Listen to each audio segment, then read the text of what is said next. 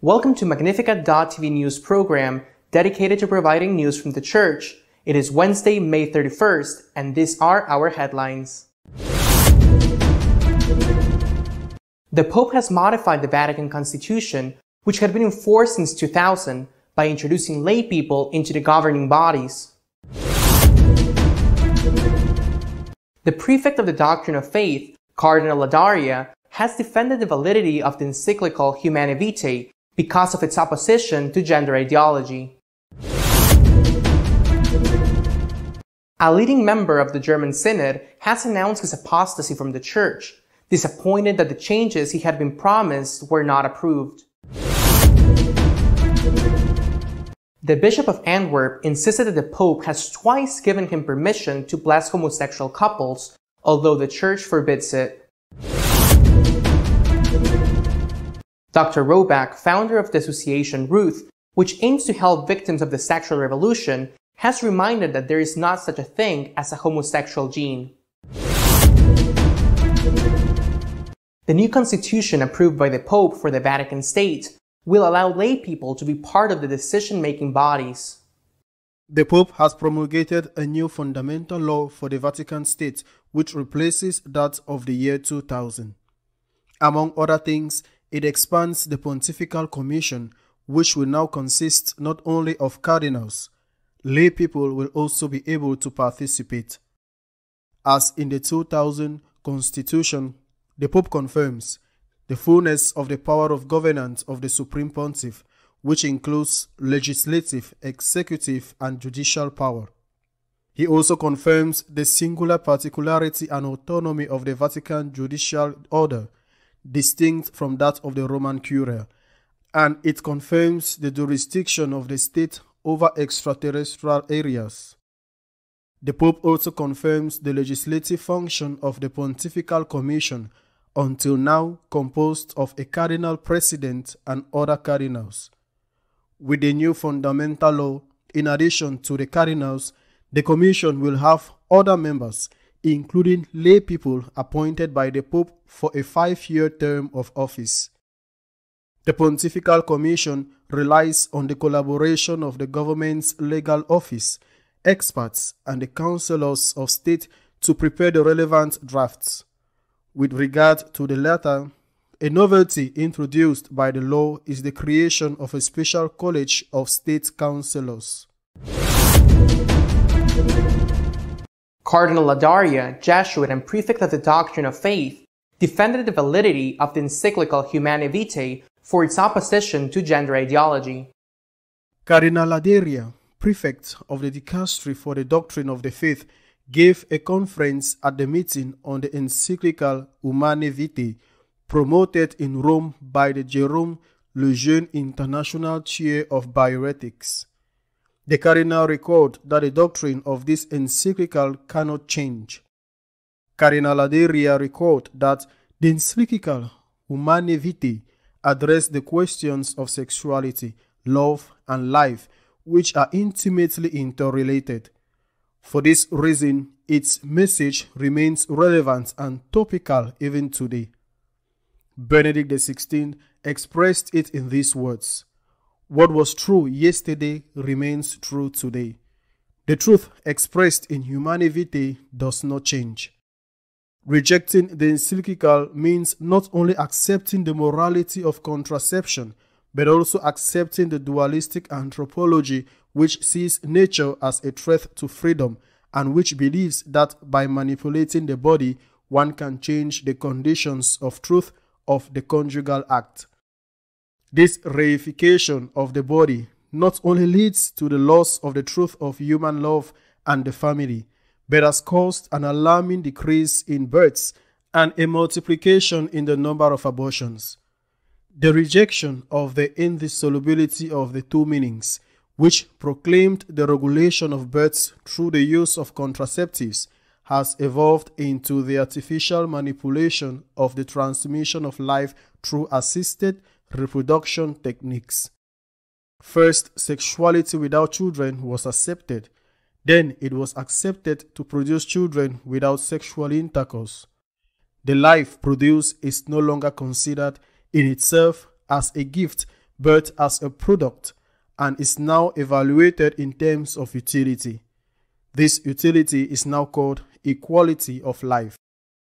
Quality of life thus becomes a discriminatory concept between lives worthy of being lived and lives unworthy of being lived, and which can therefore be suppressed. All this is softened by a certain compassion for the people in these situations, compassion for their relatives, and for a society that will be spared unnecessary expenses.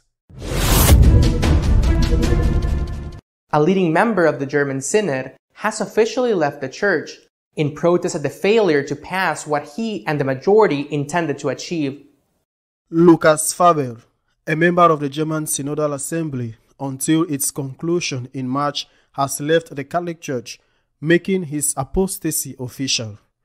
Faber made the announcement on his social media.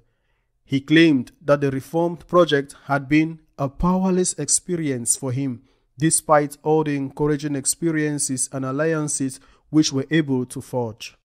Faber said that he became increasingly aware that the official church could hardly be reformed.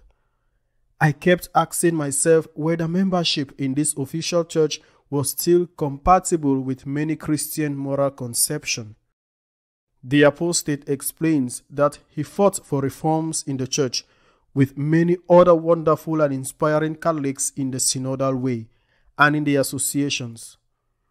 We were united by the unrealistic goal of dismantling the systemic causes of sexualized violence. In the end, there were a few good texts, too many soft compromises, rather capitulations, and above all, no compromise at all. Faber belonged to the group of participants under 30 years of age at the Synodal Assembly and had been nominated by the Central Committee of German Catholics. Last year, Faber was also involved in the Out in Church campaign. About 125 church employees and members declared themselves queer, that is, homosexual and transgender, and also spoke out in favor of reforms in the church. Faber declared that he wanted to remain involved in the church as a Christian despite his apostasy. He also stressed that he could continue to work full of conviction, full-time for the German Catholic Youth Federation in the Diocese of Münster. Faber works for the Diocesan Association as a consultant for the youth organization's 72-hour campaign planned for next year. The chairman of the association, Felix Elbers, declared that Faber is and will remain responsible for the 72-hour campaign. The Bishop of Antwerp, Monsignor Bunny, has again declared that in Belgium they bless same-sex couples with the explicit permission from the Pope. Monsignor Bunny, Bishop of Antwerp, and the visible head of the bishops who allow the blessing of same-sex couples, has again insisted in an interview that Pope Francis, with whom he has spoken twice on the issue, is not opposed to such a ceremony. At the March meeting of the German Synodal Way in Frankfurt, he made a big impression with his statement, which reiterated what he had said before, that Pope Francis accepts the blessing of same-sex couples. For his extraordinary services to the renewal of Catholic doctrine on marriage, the family, and other forms of relationship and life, he will receive an honorary doctorate from the University of Bonn. I have spoken personally with the Pope twice about these questions, Monsignor Bunny said in an interview. I know from my conversations what my relationship with Pope Francis is like. There were personal conversations. I won't say publicly what and how he said something, but I know that neither I nor we are against the Pope. Rome has a Latin influence in all areas. Germany is Germanic, just as we are in Flanders. This is a big difference. In Rome, for example, they say, you can do it, but you must not say it. With us, on the other hand, what you do and what you say must coincide as far as possible, said the Belgian prelate. On the other hand, the Bishop of Essen, one of the most ardent supporters of the German Synod, has announced that his diocese is expected to have fewer than 30 priests by 2040. In that diocese, only 2.4% of those who remain officially Catholic attend Sunday Mass, or less than 17,000 people. Jennifer Roback, founder of the Ruth Association for Victims of the Sexual Revolution, denies that homosexuality is genetic. At this moment in history, the Catholic Church is the last man standing for this traditional belief that is the common heritage of the entire Judeo-Christian world. It would be a pity if the Church were to throw in a towel just at a time when science is proving that it was right all along, says Roback. The available science does not allow us to say that people are born gay. We are fooled by ideology masquerading as science. We are systematically told that science says that being gay is an innate and immutable trait in an individual that is beyond their power to change. Therefore, to hold people morally responsible is cruel, unreasonable, and worst of all, outdated and unscientific. The Catholic Church, they add, must abandon its ancient teaching that homosexual acts are intrinsically disordered in order to keep up with the most modern findings of science. But what if science says no such thing? The available science analyzing the human genome clearly says there is no genetic basis for a homosexual identity. The study's lead author told the New York Times that it is basically impossible to predict a person's sexual activity or orientation from genetics alone. The study found that a person's developmental environment, the influence of diet, family, friends, neighborhood, religion, and a host of other life conditions was twice as influential as genetics in a likelihood of adopting same-sex behavior or orientation. Homosexual people are not genetically different from all other human beings in any meaningful sense. Our editorial this week is devoted to commenting on the apostasy of a young German man frustrated that the Synod did not achieve what he wanted. A few days ago, the co-president of the German Synod, by the name of Irma, said that she was not willing, I imagine neither she nor the lady participating in the Synod committee. She was not willing for the bishops to continue to have the power to veto the implementation of the conclusions of the Synod, a power that was established in the synodal organization itself, which required 2/3 of the vote of the participating bishops. The truth is that this veto was only being used on one occasion. Only in one occasion was it possible for 2/3 of the bishops to oppose one of the things approved by the Synod. And I say it was only on one occasion because from that moment on they modified on the fly voting rule of the Synod, and it was decided that everyone had to vote by a show of hands so that their vote will be public.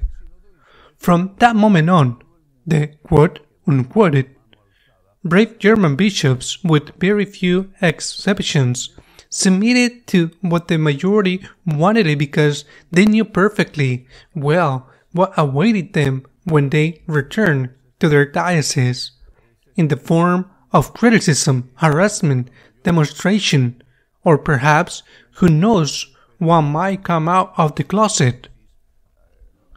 The fact is that from that moment on, the secret ballot ended, which firstly was the Synod's regulation, and secondly, it is the norm in any vote. The Mr.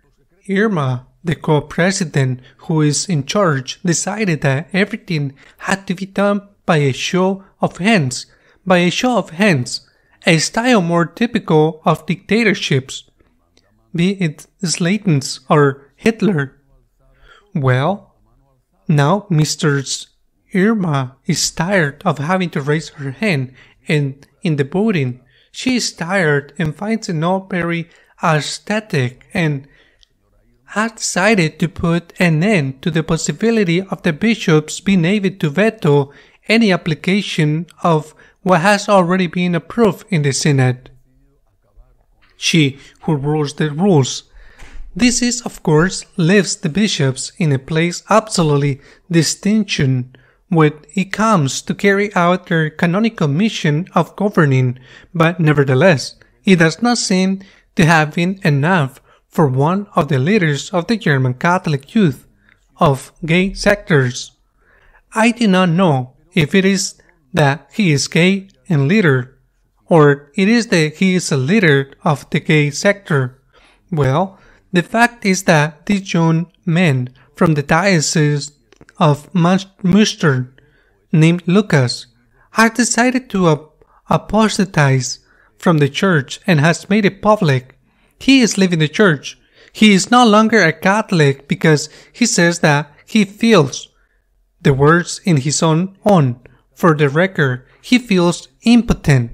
I imagine that by impotent he means that he feels frustrated and disappointed.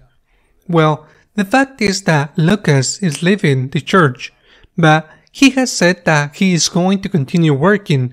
The word working is a figure of speech, so that none of those who really work will get upset. That he is going to continue working within this commission of the Diocese of Münster, in which he has part as a Catholic leader. He is a Catholic leader at the head of the Catholic youth, but he is no longer a Catholic. And of course, the Diocese of Münster has said that of course it will be great, and that this work will continue to be remunerated with a generous salary. It is difficult to understand outside of Germany that a person does not pay taxes.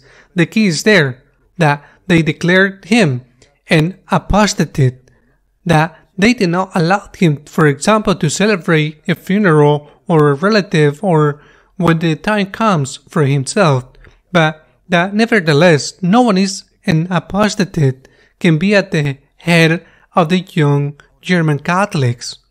Difficult to understand. Of course, maybe the question is in which part of the church you are. Now, why has Lucas left the church? I repeat, the word that it is in his impotent. He feels frustrated. And whose fault it is? And what will Mrs.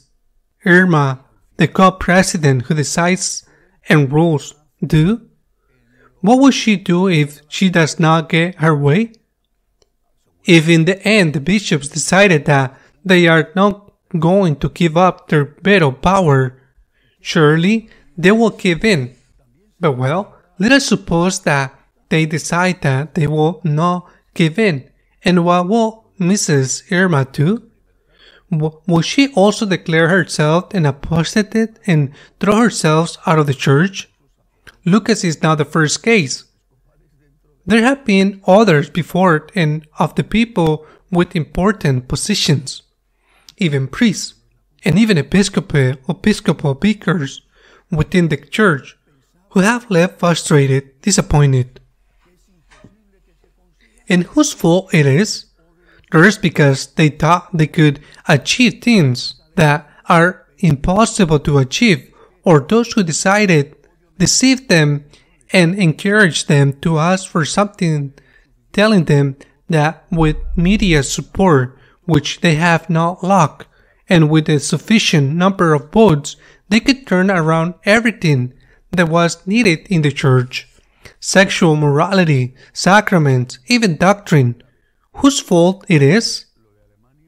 We are facing such a serious situation. What happened in Germany is only the beginning, but it is spreading in giant steps. We are in such a serious situation. The validity, the usefulness, not only for the German Synod or of the Synod of Synodality, but of any synod, is being questioned. The listening process is very important for the hierarchy. It is very useful both for the Pope in the previous synods, where the bishops were listened to, and in the new synods, where bishops and laity are going to be listened to.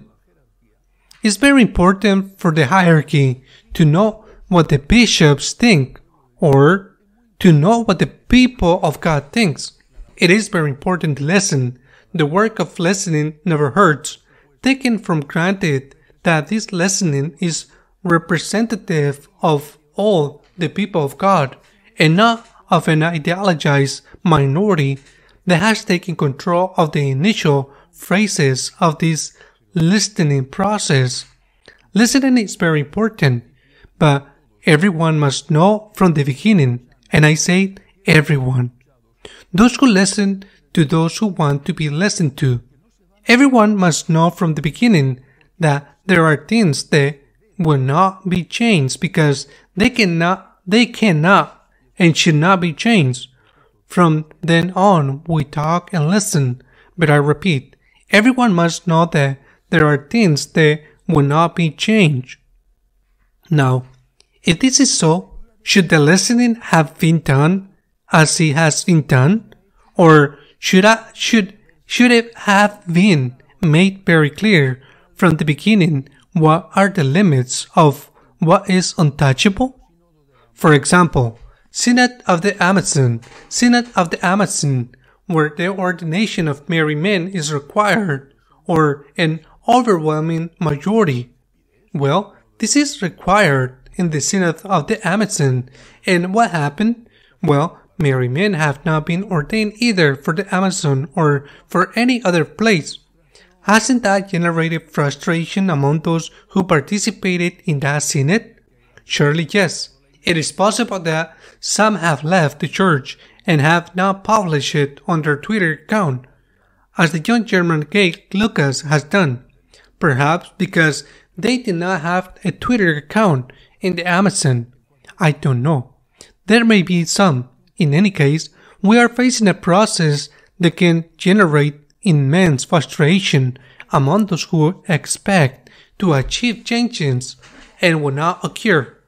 And if they were to occur, and if those changes are all those labels demanded by the Germans, and not only by them, and if those changes were to take place, then perhaps the young Lucas will stop feeling impotent in the sense of frustrated, and he will go back to the Catholic Church, from which he has somehow never left because he has continued working as a head of the young Catholics and receiving his salary. Well, maybe Lucas will be very happy and will go back to work and to be part of the Catholic Church, but there will be many others who will feel devastated because they could have to choose between being faithful to Christ and faithful to the church that up to now was Jesus' church. The solid fact of having studied the possibility of changing certain things that cannot and should not be changed. Just the possibility is causing a huge pain, unspeakable.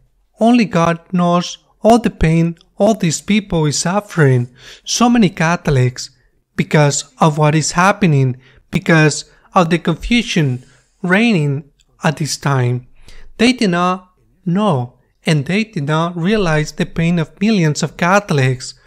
I ask God that this situation ends as soon as possible, but I also ask Him, and I do it every day, for those responsible for this confusing and this pain.